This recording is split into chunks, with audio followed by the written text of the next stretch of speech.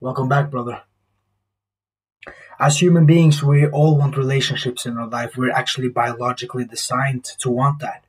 Today, I'm going to touch on self improvement and why money might be the final puzzle or the most important piece of um, becoming the best version of yourself.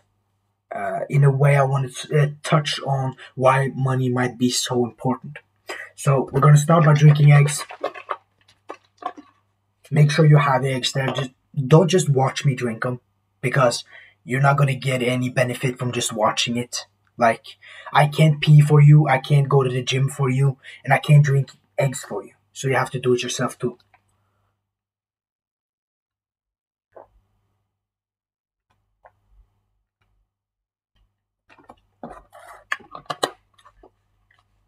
Just have to check. Oh, I just had to check that I was recording. So, why money might be the most important piece, most important brick in the puzzle of self improvement.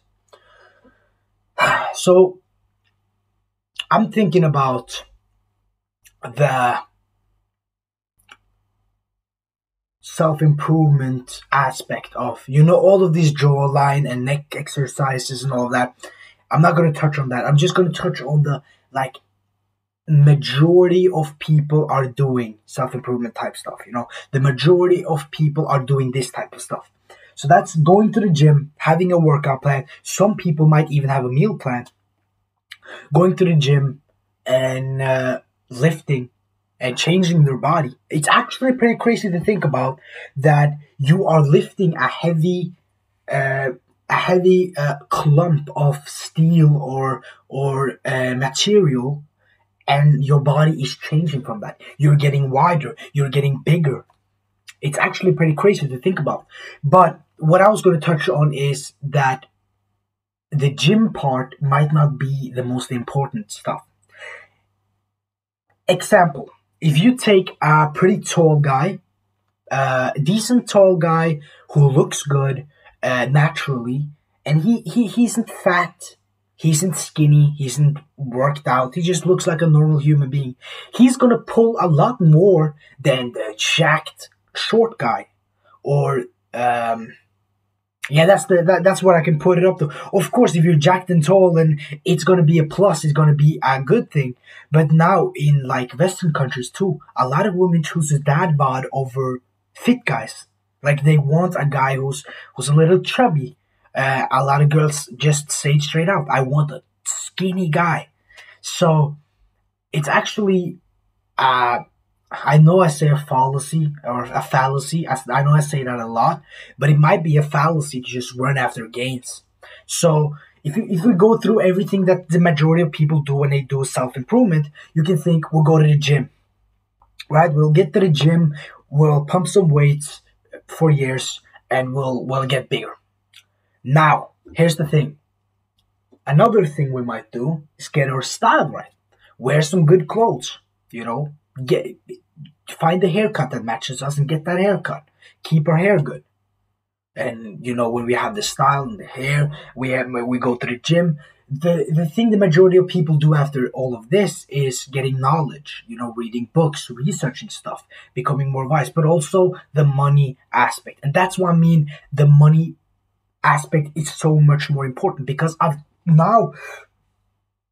seen a lot of people who make a lot of money who isn't really good looking, but they get a lot more relationships. They have more success in the relationships after they made money. And I've seen now a couple of influencers talk about this, the way that they have no women with no money. I've touched on this before, that like focus on yourself. Don't run after these women, because when you're young, when you don't really have the money and you don't really have the looks for it, women aren't going to really respect you. They aren't going to really look at you as like, oh yeah, that guy, he's someone I want to be with. You understand me? So I see a lot of these people that do not really look that good. They don't really have any good qualities that demand respect. They aren't really assertive. They're just walking through life, but they get women. and they have money.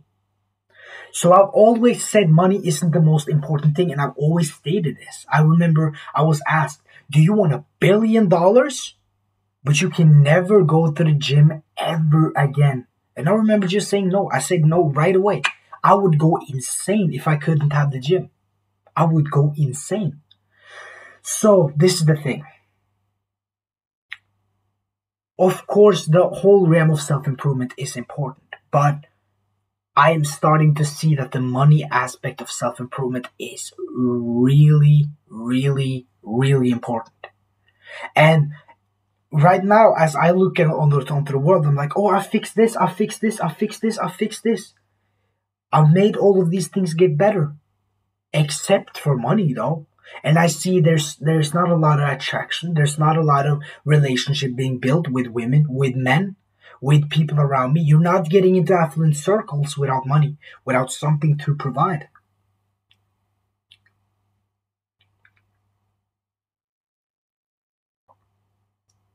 So I'm starting to understand that, well, bro, this is more important than you thought. And a lot of people might watch this and be like, we all said money was the most important thing. Yeah, but I went away from that. I felt like physique, knowledge, and your looks was so much more important to fix before you got the money. But now I understand that that can be a side quest after you got the money. Money is the first thing. That's why this video is going to be why money is the most important brick in self-improvement, or money might be the most important piece in self-improvement, blah, blah, blah. I'm going to title it something like that. And the reason why is because what you're going to do, you're jacked, okay? You're a jacked guy. You look good, but you don't have any money. And I see a lot of these influencers say once they get money, the DMs from people who want to do business with them increase like 2x's, 3x's. They get 4, 5, 10 times more women in their DMs. And a lot of women tells like, no, we're not like that. We're not materialistic. We're not like this.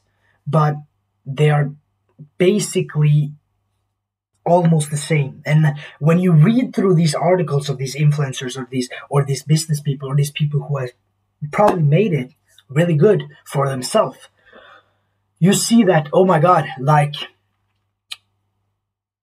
the way that they not demand respect, what am I talking about?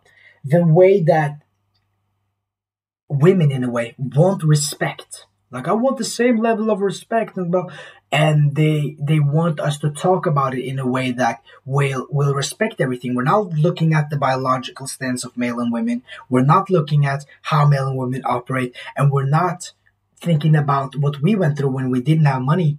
The thing is, you have some people out there who will tell you the truth. And when I have been exposed to the truth now of how important money is, I understand that that's the thing I need to improve more on.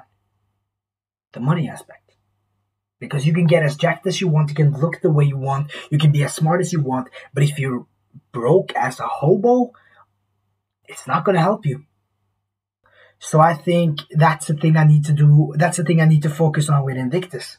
I need to make a way for me and the people of Invictus money. I need to make a way where we as a resistance against the matrix, or a resistance against the system. Because what do they want? They want us weak. They want us 9 to 5. They want us desperate. They want us depressed. They want us on medications. This is all what they want. We need to fight that. We need to get physically strong, mentally strong, attractive, and we need to get rich. And when we get rich, we need to make some moves, so we need to get wealthy. And that's the name of the game. And I hope you want to come with. I hope you want to be my brother on this. So yeah. Click like if you like the video so more people can see it, and dislike it if you dislike it so less people have to see it. Share this with someone who might need Invictus message. Comment down below what you think of this. What you think of money might be the most important puzzle, most important brick in the puzzle, most important piece. Don't censor yourself even if it's good or if it's bad. And subscribe to Invictus to become a part of the journey, to become a brother. And yeah, have a great day.